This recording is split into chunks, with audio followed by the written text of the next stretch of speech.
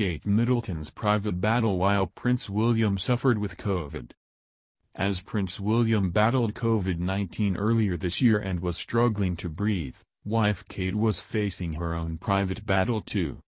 On April 9, there was breaking royal news. William and Kate, Duke and Duchess of Cambridge, had undertaken their very first official video call engagement, speaking to primary school staff and children.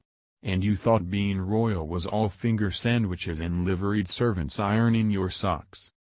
Royal watchers and social media devolved into a lather of excitement over the future king and queen's tech savviness and Kate's choice of a bargain Zara sweater for the occasion, which she paired with her signature cheery, jolly hockey sticks persona.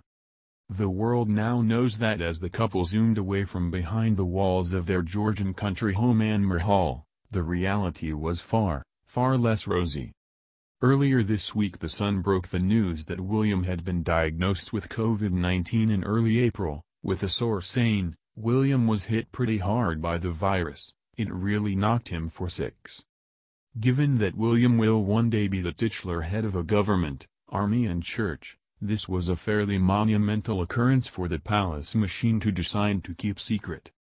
While his father Prince Charles' positive coronavirus result was made public on March 25, the palace explained that the decision to not make William's result public became he just didn't want to worry people. He felt there were more important things going on in the country. That keep calm and carry on zooming philosophy does not particularly stand up to much scrutiny, especially given that other high-profile figures such as Prime Minister Boris Johnson saw fit to make their diagnoses public. Also, after more than a year of the Prince Andrew, Jeffrey Epstein imbroglio having cast doubt over the royal family's transparency, the shrewdness of this William furtiveness is up for debate. But we're here to talk about Kate.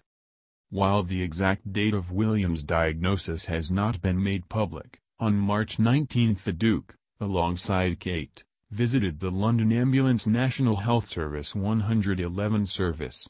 The next time he was seen in public, so to speak, was the aforementioned public school video conference, suggesting that he was sick at some point between those dates. Throughout the COVID pandemic, the 38-year-old Duchess has been widely hailed as having played a belter. Faced with the first real test in her, nearly 10 years on the royal job, Kate has shown as a sort of blow-dry beacon of cheerfulness that princesses in waiting are expected to be.